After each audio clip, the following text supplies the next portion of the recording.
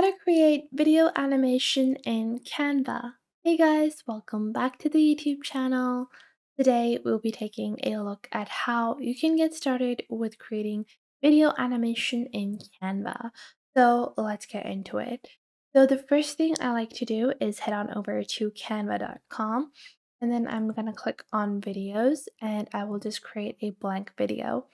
So what this will allow me to do is just create, the basic design however I want, and then I can animate it however I want. Now, if you go into the top left, you have a design section and you have multiple different templates. So you have a bunch of different templates that you can pick out from, countdown templates, welcomes, intros, outros. So you do have quite a few of those options if you want to create something like that. But let's go on ahead and create something a little different. So, how can you animate something that is still? Well, Canva allows you to add multiple different transitions on a singular item. So, for example, I will go into my element section and search for something like, let's say I search for something like park. So, I can take a photo of a park, I can take videos, or I can even design my own one with these little graphics. So, let's say I have this graphic over here, this, and I can expand it, and I can use this to like create a background.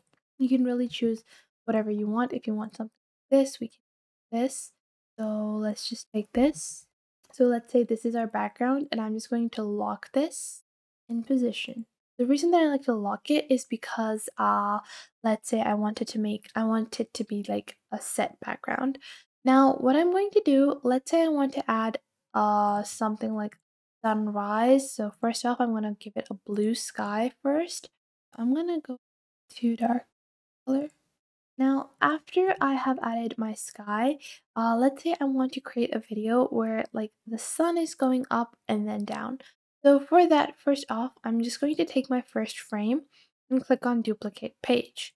Now I'm going to add on my second page, I'm going to go into elements. I'm going to search for the sun, and I'm just going to take any one graphic. So like this one. Now the reason I'm using this one is because I want to show it entering. So I would click on layer, and you can also choose to, layer this in the back with the building in the front as well, but that might be slightly too difficult. So what I'm going to do is I'm just going to place it over here, and I'm going to just do a quick preview. And obviously, I don't want the animation to look like this. So I will take a look at the transition, and I will just go on ahead and remove all animations from this video. I would just click on this, and I would click on scrapbook, click on remove all animations like this, because I want it to look seamless. So what I'm going to do is I'm just going to add transition, and in it, let's say I just want it to be like a match and move transition.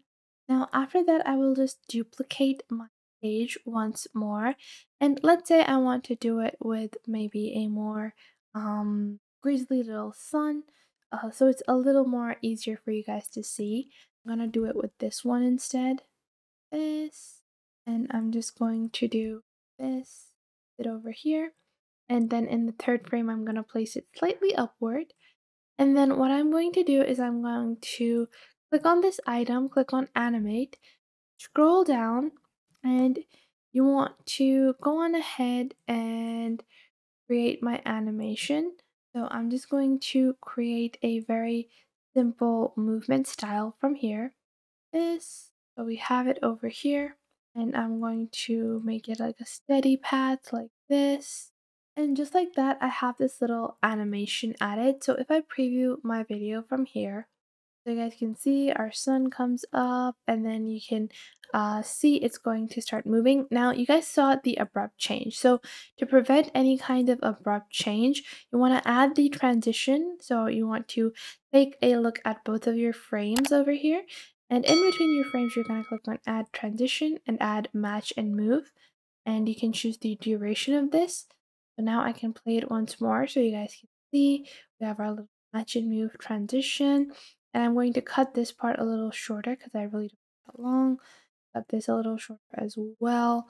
And you can expand the one with the animation just so it's easier for the animation to complete it like so. And in this way, we have created animations. Now, you don't have to use the same way that I did. You can really do it in many different ways. Let's say, for example, I'll just take the same background. So we have this little background, and if we add something like a skater, so I would usually take something that is like moving just so it has a really cute little look. This, and I would resize it over here, place the item over here, and now what I can do is I can add a page two. I'm just going to click on the item, click on duplicate page, and then what I'm going to do is in the second page, I'm going to move it all the way over here. And then what I'm going to do is I'm just going to add the transition of match and move, and I would add a very large duration like this.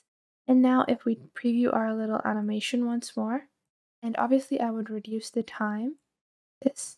So just like that, you can create a bunch of different video animations.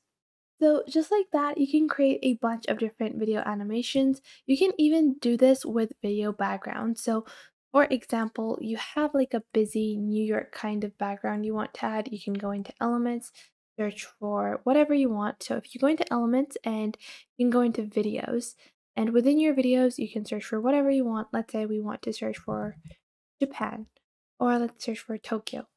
And it's like a busy street. We want to show something like that, and we can just place that video background. So we can just place a video background like this, and from our video background, we can even add items on top of it and animate them. So let's say we have this little item like this, or I'm just add something. Going to graphics, going to walking. So just taking this animation over here, we can add this, and even on top of the video, what I can do, like I can just take it over here and I can just go on ahead and position it. So you can just take your element, and we are going to duplicate our slide, duplicate our page, place it ahead a little in the next one, and trim up the section that you want it to be placed ahead from the first video like this. And then you place it ahead, add your magic transition of match and move, increase the duration. So, and now if we preview this from over here, kind of gonna look like the person was walking. Obviously, the more frames you add, the smoother it will appear.